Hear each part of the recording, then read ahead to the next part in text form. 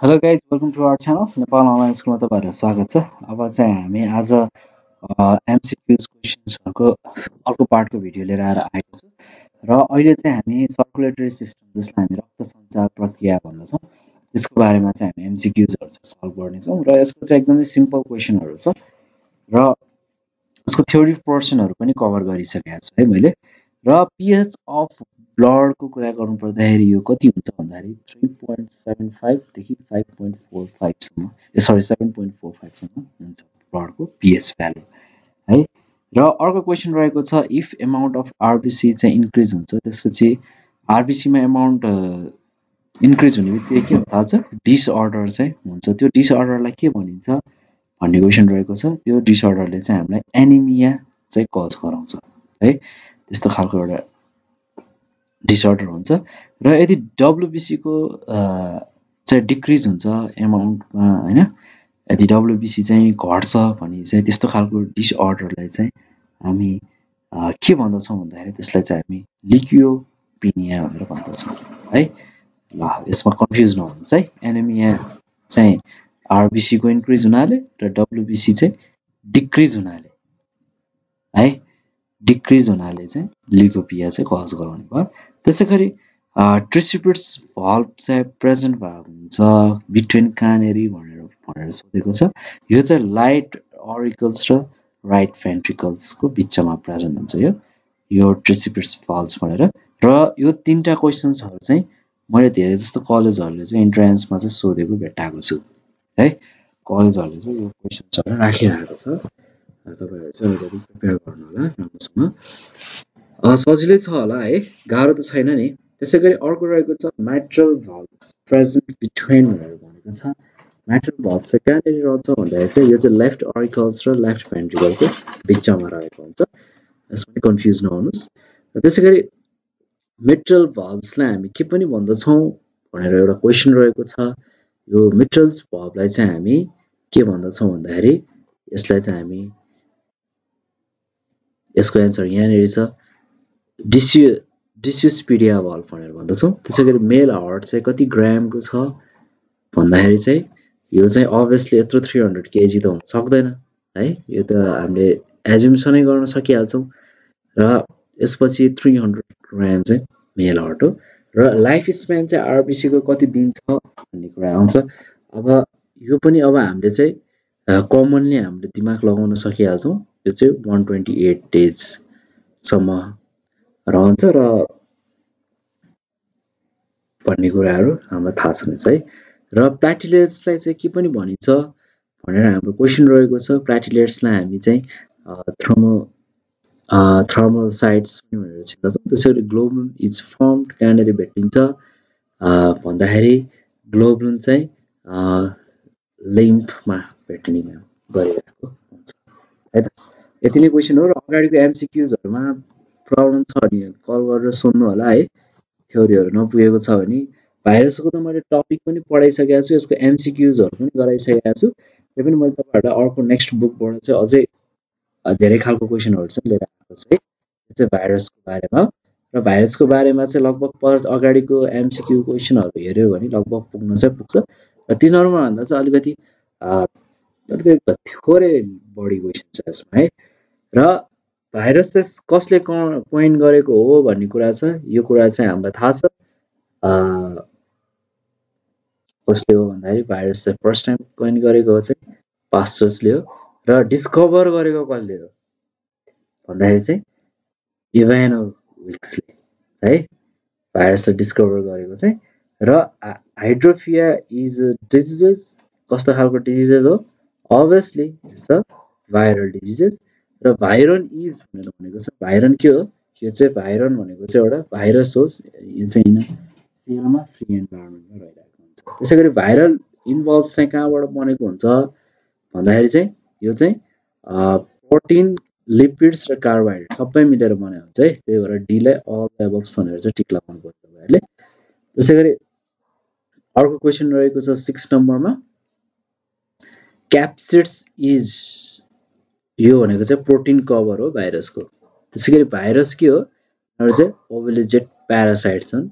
यो चाहिँ हामीलाई थाहा नै छ धेरै सिम्पल क्वेशन भयो र भाइरसले के पोजेस गर्छ भनेर भनेको छ भाइरसले चाहिँ पोजेस गर्ने जनरली भनेको चाहिँ न्यूक्लिक एसिड्स र प्रोटिन हो र एड्स भाइरसमा के कन्टेन्ट हुन्छ भनेर अर्को क्वेशन रहेको छ यो चाहिँ अलिकति थाहा पनि हुनुपर्ने हो तपाईलाई आरएनए प्लस प्रोटिन भन्ने कुराहरु र यो 𝘂𝗶𝗹𝗃 into 174 भाइरस कन्टेन्ट्स यसमा चाहिँ के कन्टेन्ट भएको छ भन्दाखेरि यसमा चाहिँ सिंगल स्ट्रान्ड डीएनए छ र अर्को भाइरसमा कन्टेन्ट के भनेको छ DNA only RNA only DNA and RNA अथवा डीएनए और एनएनए भनेर भनेको छ एकदम कन्फ्युजन बनाउनको लागि यो डीएनए र आरएनए भन्यो भने त के अर्थ लाग्छ इंग्लिश तपाईहरुको राम्रै होला हैन डीएनए अथवा चाहिँ आरएनए चाहिँ हुन्छ भन्ने कुरा चाहिँ भन्नु पर्यो है यो मात्रै हुन्छ पनि भन्न मिल्दैन यो मात्रै पनि हुन्छ भन्न चाहिँ मिल्दैन किनभने प्लान्ट भाइरस हुन्छ एनिमल भाइरस हुन्छ हैन त्यो सबैलाई यसले क्याटेगोराइज गर्यो नि त त्यो भएर चाहिँ डीएनए अथवा आरएनए भनेर भन्नु पर्यो त्यसैगरी ब्याक्टेरियोफेज इज भनेर सोधेको छ ब्याक्टेरियोफेज भनेको एउटा भाइरस हो है र फर्स्ट भाइरस चाहिँ हाम्रो चाहिँ कहाँनेर भेटेको थियो भन्दाखेरि टोब्याकोमा भेटेको थियो यो कुरा हामीलाई थाहा छ यसलाई चाहिँ हामी टोब्याकोमासिक भाइरस भनेर भन्दछौं टीएमबी र ब्याक्टेरियोफेज इज भनेको चाहिँ यसले चाहिँ भाइरस एट्याकिङ ब्याक्टेरिया हो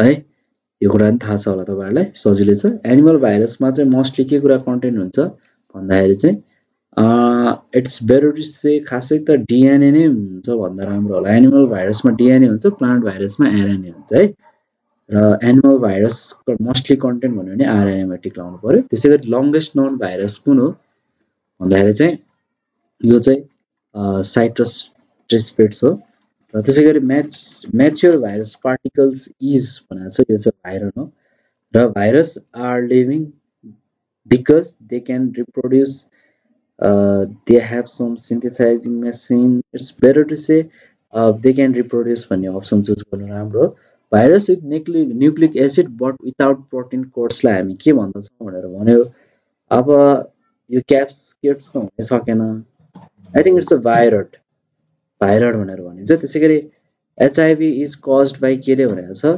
यो चाहिँ तपाई हामी सबैलाई थाहा होला यो चाहिँ रेट्रोभाइरसले गर्दाखेरि है ओके ल अब चाहिँ हामी भाइरसको धेरै कुरा नगरौं यति गरे भने पुग्छ मैले अगाडि तपाईहरुलाई क्वेशनहरु गराइसकेको छु त्यसैगरी अब चाहिँ हामी एडाप्टेसन अफ अर्गानिजमको बारेमा चाहिँ त्यसको चाहिँ एमसीक्यूज क्वेशनहरु सल्भ गर्नतिर लागौं एडाप्टेसन अर्गानिजममा चाहिँ फर्स्ट मल्टिपल चोइस क्वेशन रहेको छ route pocket is present in भनेर रहेको छ तर यसको चाहिँ मैले एडाप्टेसन अफ अर्गानिजम जीवहरुको अनुकूलता हैन टाइप अफ एडाप्टेसन जस्तै कि एक्वाटिक एडाप्टेसन हुन्छ टेरेस्ट्रियल एडाप्टेसनहरु हुन्छ हैन त्यसैगरी एक्वाटिक एनिमल्सहरु पर्छ हैन धेरै छ हाइड्रोफाइट्समा र एक्वाटिक एनिमललाई दुईटामा डिभाइडेड गरेको छ एक्वाटिक एडाप्टेसनमा टेरेस्ट्रियल एडाप्टेसनमा पनि छ क्रुशियल एडाप्टेसन छ पोस्टल एडाप्टेसन छ हैन एरोबियल अथवा स्पेनल एडाप्टेसन छ जसको मैले कुनै पनि थ्योरीको तपाईहरुलाई भिडियो प्रोवाइड गरेको छैन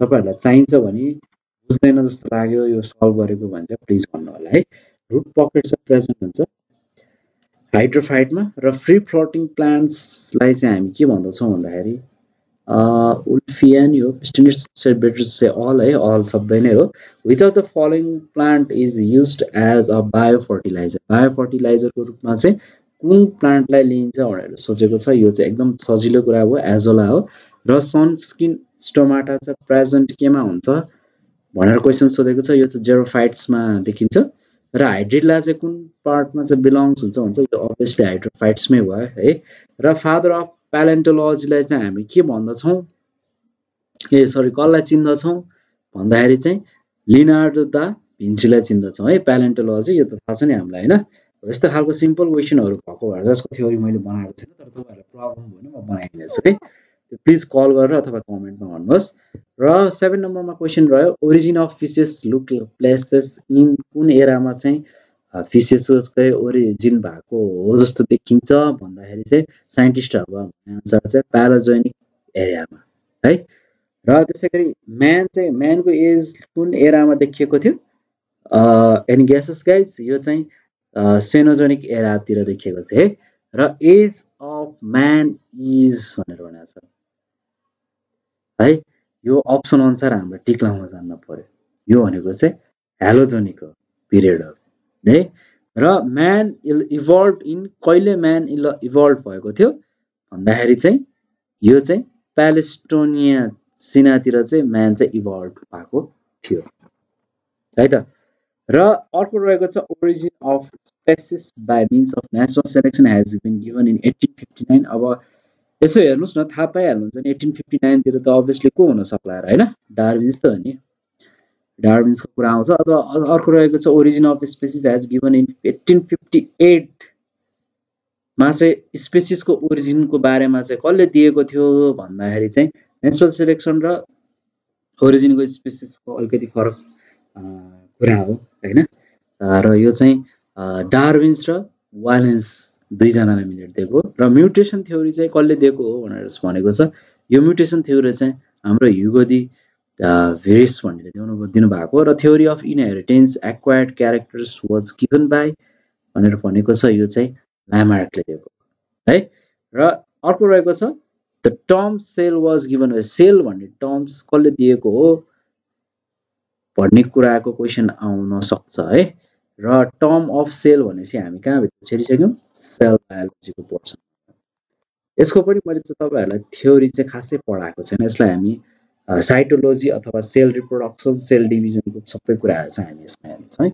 र टाइप्स अफ सेल कस्तो हुन्छ प्रोकार्योटिक सेल र युक्यारियोटिक सेल्स तपाईहरुलाई थाहा रहेछ सेलमा चाहिँ सेल वल र प्रोटोप्लास्ट हुन्छ प्रोटोप्लास्टमा पनि प्लाज्मा मेम्ब्रेन र प्रोटोप्लाज्ममा दुईटामा डिभाइड भएको हुन्छ र प्रोटोप्लाज्म पनि साइटोप्लाज्म र न्यूक्लियसमा त्यसरी डिभाइड भएको छ र साइटोप्लाज्ममा पनि साइटोसेल्स अर्गानल्स र इन्क्लुजन्स गर्दै डिभाइड हुँदै फर्दर डिभाइड हुँदै हामी गएका छौं त हैन ओके र सेल बायोलोजिकली दिएको हो टर्म भन्ने कुरा त अब मैले तपाईहरुलाई भन्नु पर्दैन होला हैन तपाईहरु त एक्सपर्ट हुनुहुन्छ र यसको एन्सर म तपाईहरुलाई नै छोड्दिन्छु जस्तो लाग्छ त्यही पनि नगरौँ यो चाहिँ रोबर्ट ब्राउन र हुक यस्तो शब्दमा चाहिँ नजोडिनु होला है रोबोट देख्नेबित्तिकै हत्तपत्त टिक नलाउनुस् यस्तो मिस्टेक नगरौँ है रोबोट हुकको र थ्योरी चाहिँ कसले दिएको सेल थ्योरी चाहिँ कसले दिएको भन्दाखेरि चाहिँ यो सेल थ्योरी चाहिँ स्क्लेजन एन्ड स्क्वाचन भन्नेले दिनु भएको है उहाँ स्क्लेजिन र स्क्वाचन दुईजना मिलेर दिनु भएको र उहाँको कोवर्कर दुईजना मिलेर दिएको र मोस्ट इम्पोर्टेन्ट कम्पोनेन्ट छ नि लिभिङ सेलको के हो भन्दाखेरि चाहिँ न्यूक्लियसहरु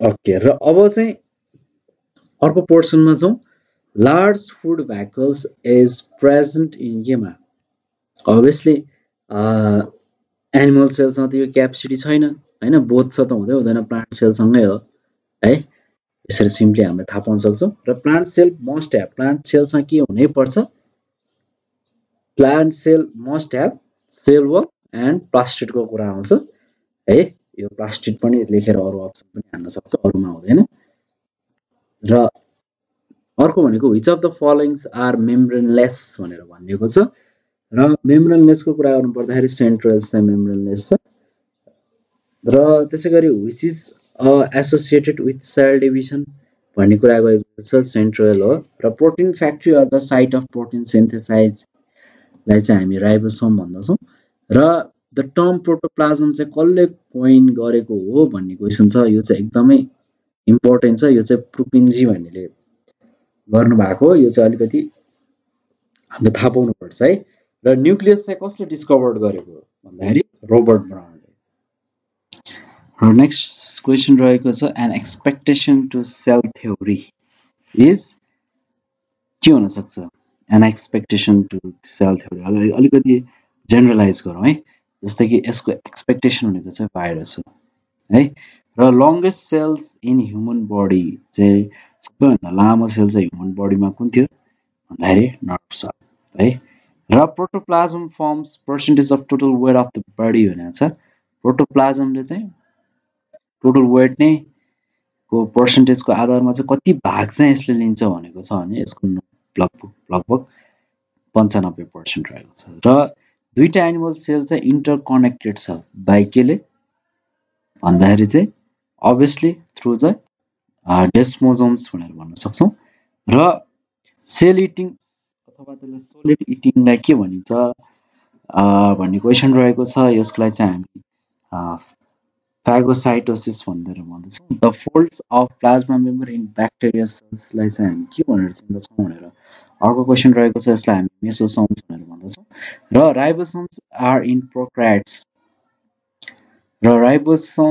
in प्रोक्राइट्स means it's on 70s 80s हुने रहेछ युक्राइटको केसमा है। यो कुराहरू याद गरौँ। त्यसै गरी लाइसोसोम्सलाई हामी सुसाइडल ब्याग भन्दछौँ। किन भन्दाखेरि किन होला यो एनी आइडिया? र यसमा चाहिँ दुईटा एन्सर हुन्छ है, बोथ रहन्छ। एउटा चाहिँ क्याटाबोलिक इन्जाइमले पनि हो त, सँगसँगै आई थिङ्क हाइड्रोलाइटिक इन्जाइम्स दुइटै हुनुपर्ने हो जस्तो लाग्छ। आई थिङ्क एकचोटि तपाईँहरू चेक गरिदिनुहोस् होला है इन्टरनेटबाट। आई थिङ्क यो दुइटै हो रिजन जस्तो लाग्छ मलाई, लाग्न चाहिँ। एकचोटि त्यही पनि हेर्नुहोस् न है। सरी, आई थिङ्क इट्स यो मात्रै होला। र यो चाहिँ RNA ribosomes are made of RNA protein, यो चाहिँ ठिक होला कि? ओके। र अर्को 90 नम्बरमा कुरा गरौँ। आरएनए चाहिँ एब्सेन्ट हुन्छ कहाँनिर भनेर भनेको छ। आरएनए भन्दाखेरि चाहिँ यो चाहिँ प्लाज्मामा है, plasma member equals to sell membrane. डाइकोटिसोम्स are भनेर दिएको छ र हामीलाई अप्सन दिएको छ। र यस्तो खालको नोट्सहरू चाहिँ तपाईँहरूलाई दिन पनि सक्छ, नदिन पनि सक्छ एक्जाममा। कुनै कुनै चिजमा चाहिँ हिन्ट्स दिनको लागि चाहिँ दिएको हुन्छ। त्यो किन त्यस्तो दिन्छ भन्दाखेरि चाहिँ यस्तो अप्सनहरू चाहिँ स्पेसली यो चाहिँ 11 क्लासको सेक्सनको 12 क्लासको सेक्सनको कुराहरू पढ्नुभयो तपाईँहरूले भने चाहिँ यस्तो नोट्सहरू दिन्छ क्या। र 21 मा रहेको छ सेल भ्याकल्स कन्टेन्ट्स भनेर भनेको छ। यसमा चाहिँ वाटर डिजल्भ सब्स्टेन्सेसहरूको कुरा आउँछ। र यो दिन्छ नै भन्ने पनि हुँदैन, कति केसमा कलेजहरूले चाहिँ दिँदैन पनि, कतिले चाहिँ दिन्छ पनि होइन। काहीँ दियो भने राम्रै छ, ठिकै छ, दिएन भने के गर्ने। त्यसैको लागि अलिकति मेहनत गर्नु परेको। र इक्जाम त तपाईँहरूले पास गर्नुहुन्छ, त्यसमा केही समस्या छैन। जति राम्रो कलेज भने पनि जे सेन्ट जेभियर बाहेक होइन, त्यसै गरी माइतीघरको सेन्ट जेभियर बाहेक र अनिखेरि एसएस भक्तपुरको एसएसमा चाहिँ अलिकति गाह्रै छ निकाल्न। इक्जाम चाहिँ त्यहाँको अलिकति स्ट्रिक्ट नै हुन्छ। तर अरूमा चाहिँ तपाईँहरूले अलिकति जस्ट एभरेजली प्रिपेयर गर्नु भएको छ भने त्यो नातिकन आनन्दले इक्जाम दिनुहोस्, पास हुनलाई केही समस्या हुँदैन। त्यसै गरी 22 नम्बरमा हामी डिस्कस गरौँ। Question number 22, outer covering of भ्याकल चाहिँ सराउन्डेड भएको हुन्छ प्रिमेबल मेम्बरले, त्यसलाई हामी के भन्छौँ भनेर चाहिँ 22 नम्बरले चाहिँ हामीलाई क्वेसन सोधेको छ है। र यसलाई चाहिँ हामी टोनोप्लास्ट भन्दछौँ है। र सेल स्यापको कुरा आयो। सेल स्याप इज भनेको छ, यसको चाहिँ नन लिभिङ कन्टेन्ट्स हो भ्याकल्सको।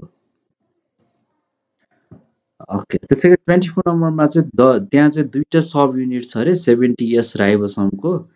त्यो चाहिँ के हो भनेर सोध्यो है। त्यो के हो भन्दाखेरि चाहिँ यो चाहिँ 50s र 30s हो। र सेन्ट्रोसोम्स अकर हुन्छ कहाँनिर भनेर सोधेको छ। यो चाहिँ साइटोप्लाज्ममा अकर हुन्छ। ओके है। र folds of plasma member in bacteria सेललाई के भनिन्छ भनेर भनेको छ। त्यसलाई चाहिँ हामी के भन्न सक्छौँ होला त, एकछिन है, त्यो अघि नै रिपिट भइसकेको क्वेसन हो। र नेक्स्ट क्वेसनमा जाउँ है, 26 नम्बरमा जाउँ। The function of sale is controlled by भनेर भनेको छ। यो चाहिँ सेलको फङ्सन कसले कन्ट्रोल गर्छ? अभियसली न्युक्लियसले गर्छ। आई थिङ्क न्युक्लियसले गर्छ है। र यस्तोमा नझुक्किनुहोस् है, न्युक्लियस भन्ने कुरा त। र न्युक्लियसको कुरा गरेर चाहिँ यो चाहिँ कसरी फर्मड हुन्छ भनेर चाहिँ हामीलाई 27 नम्बरमा चाहिँ सोधेको छ। यो चाहिँ डिएनए आरएनए र प्रोटिन मिलेर बनेको हुन्छ है। र 28 नम्बरमा चाहिँ आउटरमोस्ट लेयर अफ सेल वाललाई हामी के भन्दछौँ भनेर चाहिँ सोधेको छ। यसलाई चाहिँ प्लाज्मेरिमा भनेर भन्दछ। र स्मलेस्ट सेल अर्गानल्स आर भनेर सोधेको छ। त्यसलाई चाहिँ हामी राइबोसोम्स भनेर भन्दछौँ। र 30 नम्बरमा रहेको छ nucleus takes part in सिन्थेसाइजेसन of RNA. र सेल वालले पोजेस के गर्छ? सेलुलस, हेमिसेलुलस, प्रोटिन अथवा अल अफ द एबभ। के होला यसको एन्सर भन्दाखेरि obviously all of the above है। र एम्प्रोप्लास्ट स्टोर्स भनेको चाहिँ एम्प्रोप्लास्टले के स्टोर गर्छ एनी गेस गाइज स्टोर गर्छ है र मेन फंक्सन माइक्रोकन्ड्रियाको सेलमा के हो भन्दाखेरि चाहिँ माइक्रोकन्ड्रियाले के काम गरिरहेको हुन्छ भन्दाखेरि चाहिँ रेस्पिरेसनमा मद्दत पुर्याइरहेको हुन्छ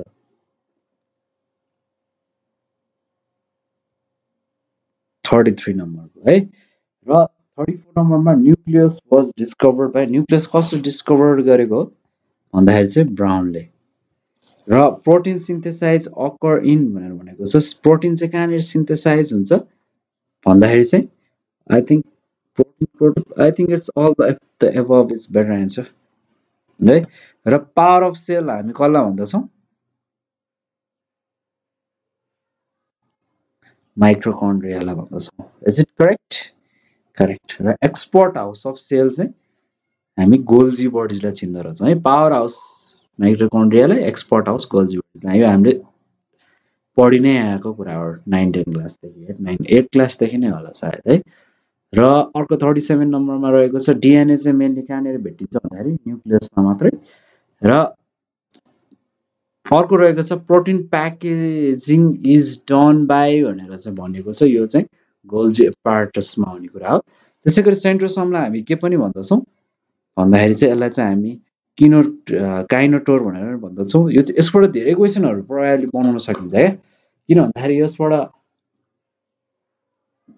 तपाईहरुलाई जुनियर लेभलमा आएको कुराहरु छ हैन जुनियर लेभलदेखि आएको कुराहरु यो टपिकमा स्कुल लेभलदेखि नै पढेको कुराहरु छ सिनियर लेभलमा पनि पढ्न पर्ने कुराहरु अलिअलि भइ नै हाल्छ हैन यसबाट चाहिँ एकदमै धेरै एमसीक्यूज पर्छ धेरै भन्दा धेरै नै यसैबाट पर्छ र हेर्दै जाउँ हामी base stage to observe the shape size and number of chromosome भनेको चाहिँ मेटाफेज हो र त्यसैगरी 41 नम्बरमा हामी डिस्कस गर्दै जाउँ मेन फंक्सन डाइकोटिसोमको के हो भन्दाखेरि चाहिँ यसको चाहिँ सेक्रेसन हो त्यसैगरी न्यूक्लियोलस प्रेजेन्ट कहाँनेरि हुन्छ भन्दाखेरि न्यूक्लियोप्लाज्ममा हुन्छ है त र अर्को भनेको चाहिँ मियोसिस इज मल्टिप्लिकेशनल डिभिजन सजिलो छ नि यो है I don't think your meiosis is a multiplication division. Mitosis is, I think meiosis is a reproductive division.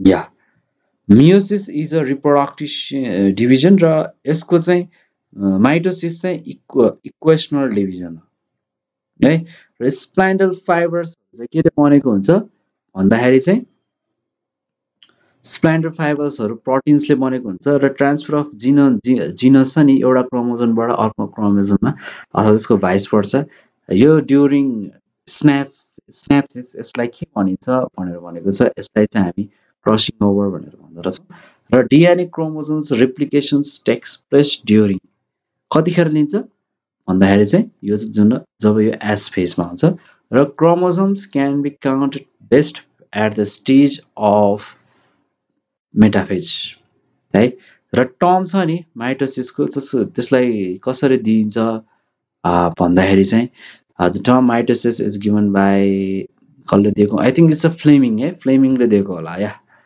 From I don't know फ्लेमिङ is the correct answer र टर्म मियोसिस चाहिँ भन्ने term चाहिँ कसले दिएको हो भन्दाखेरि चाहिँ यो चाहिँ फार्मर र मोरीले दिएको हो है माइटोसिस र मियोसिसमा कन्फ्युज नहुनु त्यसैगरी मियोसिस चाहिँ डिस्कभर गरेको चाहिँ स्युटनले है